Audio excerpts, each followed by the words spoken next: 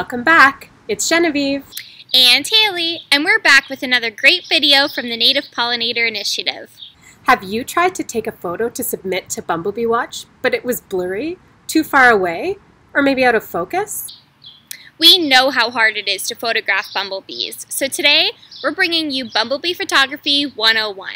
Here are our top 5 tips on how to get a great photo of a bumblebee. Tip number 1 may seem self-explanatory, but it makes finding bumblebees a breeze.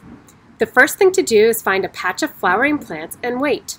Bumblebees will visit flowers for pollen and nectar, so it's the best spot to look for bees. Once you spot one, start taking photos as she moves from flower to flower.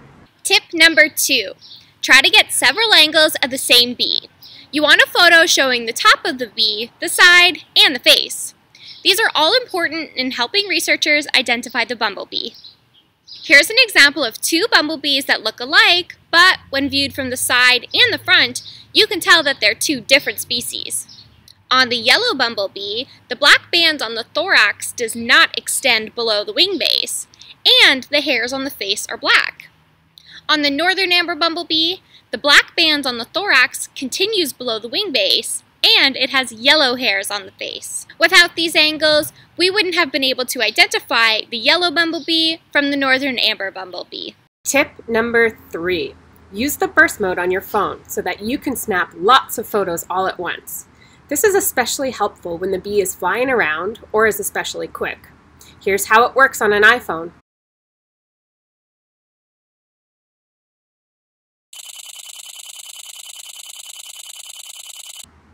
Once you've taken photos in burst mode, you can sort through them and choose the best photos for your submission. Tip number 4. Crop your photos close to the bee. Did you know that you can edit your photos right on your phone? You can resize the photo to have more of the bee in the picture. These close-ups help make identifications easier for our experts. Tip number 5, our last one. Take a video of the bumblebee. Once you have the video, you can take screenshots of it that you can use for your Bumble Bee Watch submission. This is a great way to capture many different angles without having to worry too much about getting just the right shot. And there you have it, our top 5 tips for getting the best photo of a bumblebee. Now get outside, find a patch of flowers, and start snapping photos of bumblebees. And of course, submit them to Bumble Bee Watch so that you can practice the identification skills that you've learned. Not sure how to upload a photo?